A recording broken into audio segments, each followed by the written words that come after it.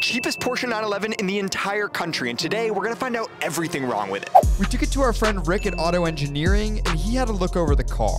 This is what we found. Near the cam cover, we have some oil leaks. See right up here. Oh, yeah. Engine mounts have a little sagging to them. Where do you see that? Way up there. A little bit of creaks, which would be these bushings here that I just felt. Just checking out your sway bar bushings. Gotcha. Yeah, a little Getting tired. there. I mean, I heard a little bit of noise. When you took it out? Yeah. So what's the grand total if all that work were done? If you did everything, which some of it you don't need right now, but it's